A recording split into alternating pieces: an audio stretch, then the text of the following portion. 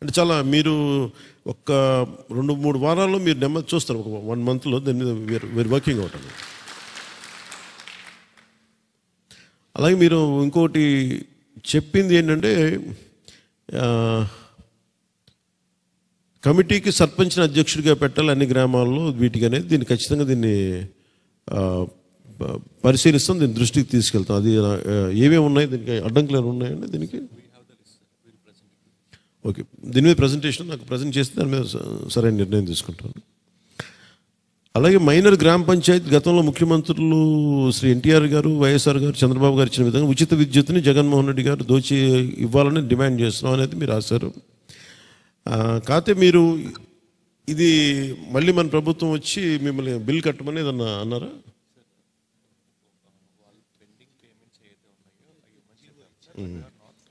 అంటే ఈ జీవో ఇచ్చారు. అంటే ఇది కొన్నిసార్లు ఏమైపోతుందంటే పొలిటికల్ గవర్నెన్స్ వేరు, ఒక్కోసారి మన అడ్మినిస్ట్రేషన్ వేరు.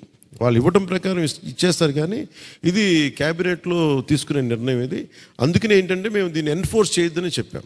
మీరు పంపించండి, ఆ స్థానికమైన పరిస్థితుల నుంచి ఇది ఎన్ఫోర్స్ చేయొద్దని చెప్పాం. దీన్ని ఒక్కసారి మీరు ఇంకొక 2-3 సార్లు మనం కూర్చున్నప్పుడు ఇది ప్రత్యేకంగా దీని ఒక అంశం తీసుకొని wheel discuss it in the cabinet.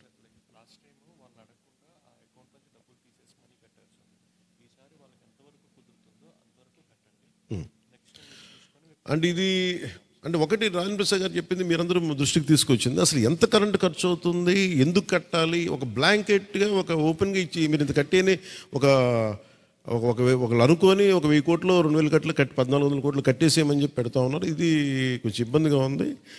అసలు అంటే మనం ఖర్చు చేసేదానికే కట్టాలి తప్ప ఖర్చు చేయని దానికి ఎలా కడతాం అనేది మీ అపీల్ సబబైంది. దీన్ని ఖచ్చితంగా దీన్ని పరిశీలించి దీన్ని will take it forward sir. అదొకటి మీది. అలాగే నేను మొన్న కూడా నాకు ఈ సినరేజ్ గురించి, ఆఫ్కోర్స్ ఈరోజు ఇసుకంటే మనం ఫ్రీగా చేసాం ఇవన్నీ మాట్లాడుతున్నాం, కానీ బేసిక్గా వనరులు, మానవ వనరులన్నీ, సహజ వనరులన్నీ సినరేజ్ తీసుకోవాలి, అక్కడున్న మెటల్ కానీ ఇవన్నీ. కానీ మొన్న కూడా నేను కాకినాడ రివ్యూ మీటింగ్లో చేస్తున్నప్పుడు కలెక్టర్ గారిని అడిగిన, ఈ సినరేజ్ ఎంత రావాలంటే దాదాపు 45 కోట్లు అక్కడ రావాలి గత కొన్ని సంవత్సరాలుగా. అంటే అది పంచాయతీలు కావాల్సిన నిధులు కదా, దాన్ని ఎందుకు ఇవ్వట్లేదని అడిగాను. ప్రాబ్లం ఏమైంది, president of the previous government వాళ్ళు తీసేసుకున్నారు. ఇప్పుడు దాన్ని ఎలా సరిచేయాలి ఏంటి అనేది, ఇది ఖచ్చితంగా పంచాయతీలే సఫర్ అవుతుంది. ఒక బాంబు పేల్చినా అక్కడ ఇల్లు దెబ్బలు తింటాయి ఏంటి మన క్వారీల మీద. సో ఖచ్చితంగా అది దాని తాలూకు తీవ్రత, దాని తాలూకు నష్టపరిహారాలు అన్నీ ఇవ్వాల్సిన పరిస్థితి ఉంది. ఇది ఖచ్చితంగా ఆ సినరేజ్ మనకు వచ్చేలాగా నేను కృషి చేస్తాను, మీకు తెలియజేస్తా ఉన్నా. ఇందులో చాలా ఎక్కువ మాకు వీళ్ళు 4 సంవత్సరాల నుంచి ఎగ్గొట్టి 4000 కోట్లు, అక్కడ ఒక 20,000 కోట్లు అన్నీ కలిపి అసలు ఎంత అవుతుందో తెలియట్లేదు. దాదాపు 1,00,000 కోట్లు లాగా కనిపిస్తుంది నాకు. ఒకసారి దీంట్లో ఎంత ఎగ్జాక్ట్ ఫిగర్ ఒకసారి కనుక్కొని అసలు గత ప్రభుత్వం మీకు ఎంత ఉంది, ఎంత బకాయి ఉంది అనేది ఒకసారి మేము ఇంకొకసారి కూర్చొని మోర్ డీటెయిల్గా తీసుకుంటాం. బికాజ్ కొంచెం మోర్ డీటెయిల్గా తీసుకుంటాం. Definitely will look into it. ఇంకా మనమే లేదంటే ఇంకా మరీ కష్టం అనుకున్నప్పుడు మనమే నోట్లు ప్రింట్ చేసి ఇచ్చేద్దాం.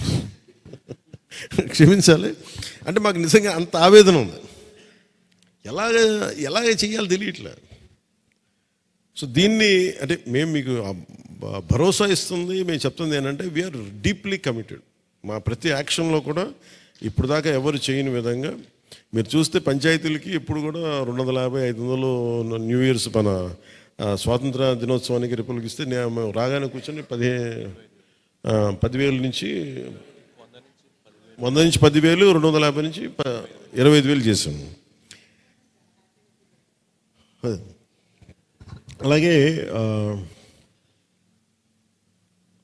అలాగే ఫ్రీజింగ్ మీద నిధుల మీద తీసేయమన్నారా, తీసేసాం. రాగానే మొట్టమొదటి చేసిన అదే పని చేసాం.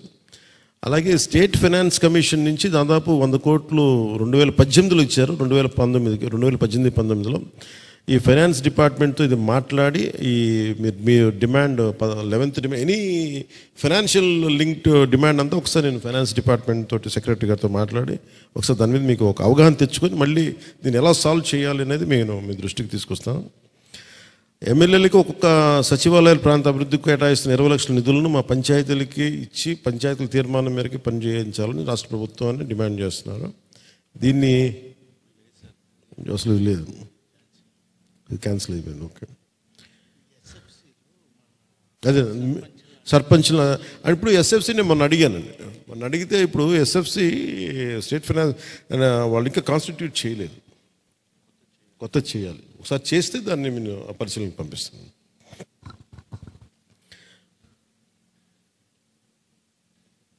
ఇది ఒక ఆల్రెడీ 14 మనం చేసేసాను.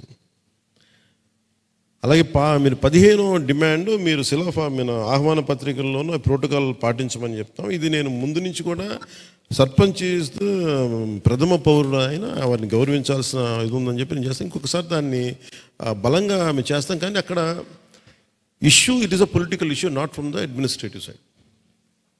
అది మీ హక్కు. అది నేను కావాలంటే 10 సార్లు 100 సార్లు చెప్పంటే నేను ప్రత్యేకించి తెలియజేస్తాను. లేదంటే ఏదైనా సభలు జరుగుతున్నప్పుడు కానీ ప్రత్యేకించి మీకు ఆ గౌరవ మర్యాదలు ఇవ్వమని చెప్పి, మీకు ఆత్మగౌరవం ఇవ్వమని చెప్పే విధానాన్ని ఖచ్చితంగా తీసుకెళ్తాను. ఇందులో మన ప్రసాద్ గారు చెప్పినట్టుగా, రాజేంద్ర ప్రసాద్ గారు చెప్పినట్టుగా అందరూ అన్ని పార్టీల సర్పంచ్లు ఉన్నారు. అది ఇది మనం ఒకసారి ప్రజలు ఎన్నుకున్న తర్వాత ఏ విధంగా అయినప్పటికీ ఆ స్థానానికి మనం గౌరవం ఇవ్వాల్సిందో డెఫినెట్గా విల్ టేక్ ఇట్ ఫార్వర్డ్. అది 10 సార్లు నేను తెలియజేస్తాను మీకు, అది ఖచ్చితంగా మాట్లాడతాను.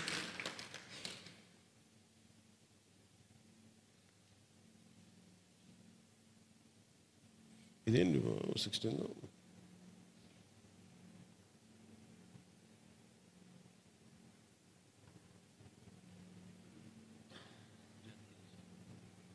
చెప్పండి. అంటే 16ది అసలు గాంధీ గారు పెట్టిన ఈ పంచాయతీరాజ్ యాక్ట్ని ఎవరికాళ్ళు నిర్వీర్యం చేసుకుంటూ వెళ్ళిపోయారు. మీరు మూలాలకి వెళ్ళి సరిచేయమన్నారు. ఆ మూలాలకి వెళ్ళి సరిచేసే ప్రాసెస్ అంటే ఈవెన్చువల్గా మా టార్గెట్ ఇదే. ఈ 16 should be self sustained, self sufficient and self empowered panchayats. So అది ఖచ్చితంగా అది ఇవి చేసుకుంటూ వెళ్ళిపోతే అవి జరుగుతాయి అనేది మనస్ఫూర్తిగా మేము నమ్ముతున్నాం. దాన్ని మీకు అండగా ఉంటామని తెలియజేసుకుంటున్నాం. అలాగే కీలకమైంది ఇది, నేను రాగానే ఫస్ట్ సోషల్ ఆడిట్ గురించే మాట్లాడా. 60% మన మన ఈ మెటీరియల్ కాంపోనెంట్, తర్వాత మన హ్యూమన్ అంటే ఏమంటుందని లేబర్ వేజ్ కాంటెంట్ వేజ్కి 60%, తర్వాత మెటీరియల్ ఇస్ 40. దీంట్లో నేను రివ్యూ చేస్తున్నప్పుడు మొట్టమొదటి కనిపించింది అసలు నిజంగా పనికి వస్తున్నారా ఇల్లు లేదా, లేదంటే ముందు ఆ మస్టర్లో మీరు పెట్టేస్తున్నారా అంటే చాలా అవకతవకలు ఉన్నాయి. కొన్నిసార్లు పాపం నిజంగా పనిచేసే వాళ్ళని బెదిరించేలా చేశారు, కొన్నిసార్లు ఇలా చేశారు. దీనికి ఒక పర్మనెంట్ సొల్యూషన్ అయితే ఎతకాలి. అందుకని ఇప్పుడు మేము తీసుకొచ్చిన అధికారిని కూడా ఒక పోలీస్ అధికారిని పట్టుకొచ్చాం. మీరు గుర్తుపెట్టుకోండి, ఈ సోషల్ ఆడిట్కి సంబంధించి విజిలెన్స్ అధికారిని ఇప్పుడు మీరు అడుగుతుంది ఇది. దీన్ని ప్రస్తుతానికి ఇంతకుముందు లేని దానికి ఇప్పుడు ఇక్కడ దాకా తీసుకొచ్చాం. ఇంకా దీన్ని పేపర్స్లో కూడా రావాలి అంటే